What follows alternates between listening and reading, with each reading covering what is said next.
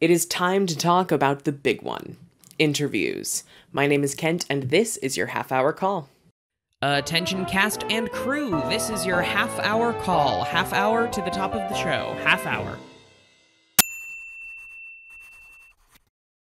Alrighty friends, we are back with yet another episode of the Almost Complete Guide to Stage Management, and today we are continuing our series on getting jobs as a freelance stage manager. This time we are tackling the task of interviewing for stage management positions. Interviews can feel like a high-stakes, stressful situation where your entire future is on the line, especially if you're an early career stage manager interviewing for a dream job or a dream company to intern for. It's a very vulnerable position to be in. No one likes rejection or being judged, but I promise with a bit of preparation, practice, and repetition, pretty soon you will be interviewing like a pro. Plus, make sure you stick around until the end of the video where I will share with you my secret to having a successful interview every single time. For real, I'm not a joke, every single time. But if this is your first time here, welcome. My name is Kent and you are watching Half Hour Call, where we're dedicated to shining the spotlight on technical theater. So if you want how-to videos, interviews with industry leaders, and insider theater updates, make sure you hit that subscribe button and notification bell so you never miss another video. So you've made your resume, found a job, sent a cover letter, and now the hiring manager has reached out to you about an interview. Congratulations! The first thing to keep in mind is that an interview means that the hiring team is actively interested in you as a candidate. Depending on the job you're applying for, there could have been hundreds of submissions and they're only interviewing a small handful. Plus, in my experience, theaters really only interview candidates that are qualified for the job that they'd be okay with hiring, and the interview process is more about finding the right fit. Take a moment to bask in that success before you hunker down and get to work. Have you enjoyed the moment?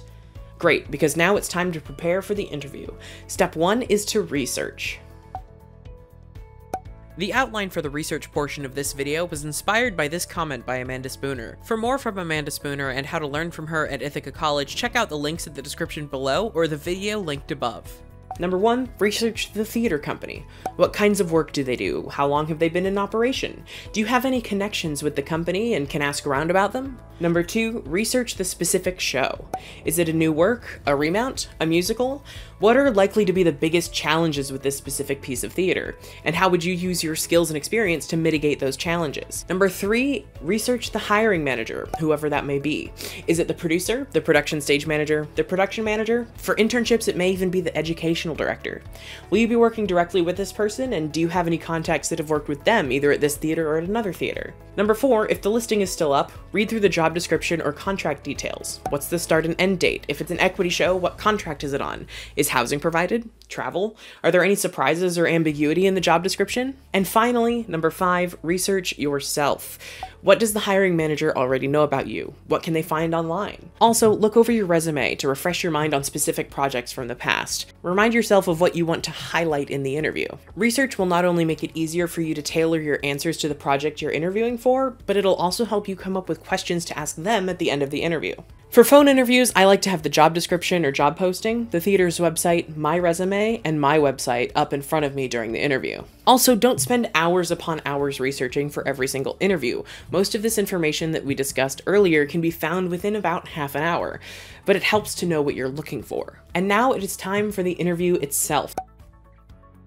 In my experience, most interviews are held over the phone or over Zoom, especially since it's so common in our industry to hire people from out of town and house them for the duration of the project. After a brief introduction and perhaps an overview of the theater, position, and project, you'll generally enter the question period of the interview.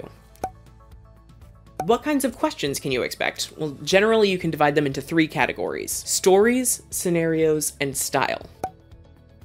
The first is fairly straightforward and is the most classic form of stage management interview questions. Stories are about a specific incident or challenge and how you faced it. Tell me about a time when something went wrong and how you handled it. Tell me about a time where you dealt with an interpersonal conflict between 2 company members. Tell me about a time you made a mistake. What happened and what did you learn from it? Think about the most eventful or memorable or challenging moments in your career so far, and odds are one of those will fit the question being asked. Keep in mind, especially if you're an early career stage manager or student, that these answers don't actually have to be restricted just to theater. The second type of question is the scenario question.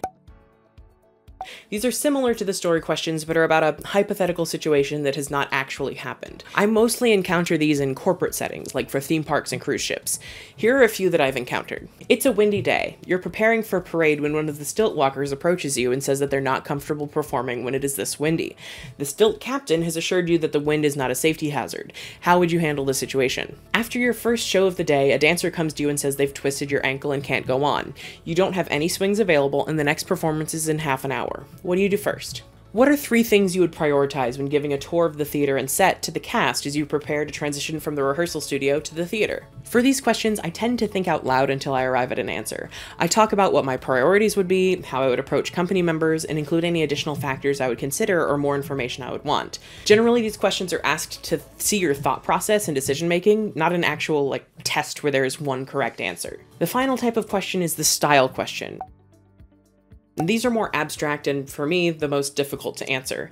This includes things like, describe your stage management style, or what do you want me to know about you? Or, and this is a real question I've gotten, if you were a tree, what type of tree would you be and why? These questions reveal your personality and priorities and let the hiring manager know if you'd be someone they want to work with for the next several months. Especially if the person interviewing you is the production stage manager, it is incredibly important that your personalities mesh. Once again, there's no right answer here, which is part of what makes them so tricky. I've had interviews last 15 minutes or 45 minutes to an hour.